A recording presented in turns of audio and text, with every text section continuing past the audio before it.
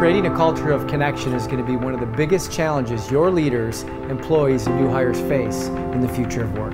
I believe courage, compassion, and care are three great conduits to create connection in the future of work.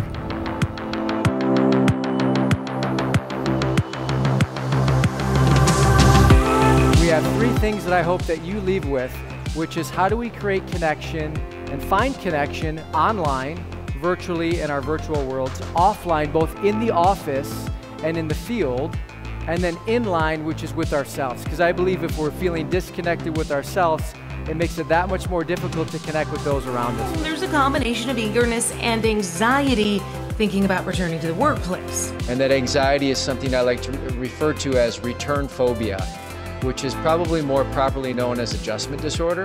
Mark Osach, digital wellness expert, says for 14 months we've all experienced various levels of trauma, and even for those excited to return to the office, you should expect an adjustment period.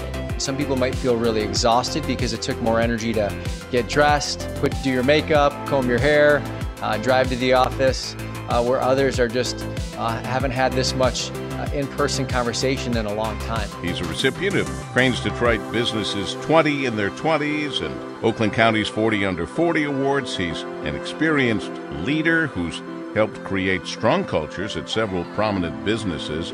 This is the perfect message for us at the perfect time as we kind of embark on this huge change and shift as we work into a hybrid environment. We take for granted how important it is to be deliberate about connecting with people in this new hybrid way of working. So I learned a lot.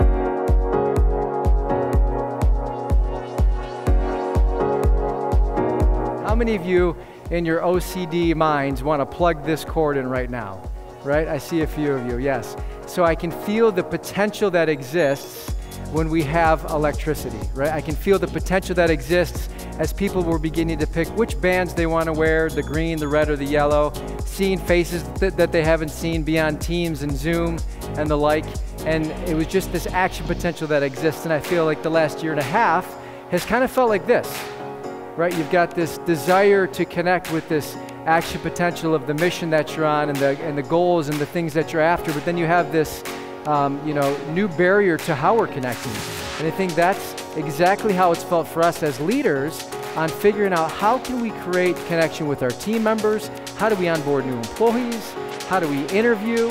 When you talked about reconnecting with colleagues and employees, instead you had suggested, instead of saying how are you doing, you suggested, I believe it was, how is the state of your heart? I loved that because I feel like it's just a deeper emotional connection you can make with somebody, and that really resonated with me.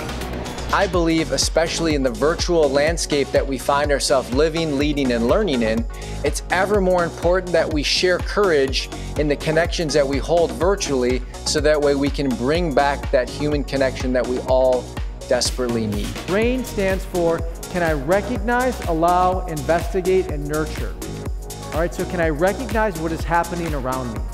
Can I allow the experience just to be there as it is? Can I investigate with interest and care where these emotions are arising from? And lastly, and this is the hardest part, can I nurture self-care and compassion to myself and others? You used the word guilty a couple times, right? It's not about guilt, it's about awareness and grace. So if you can say, you know what, I've been having these bad habits, they're not serving my highest need or my highest good. It's time to shift our awareness. Even if we're just kind of breaking those, I'm gonna not sleep with my phone by my bedside for one day this month, right? It's baby steps, so.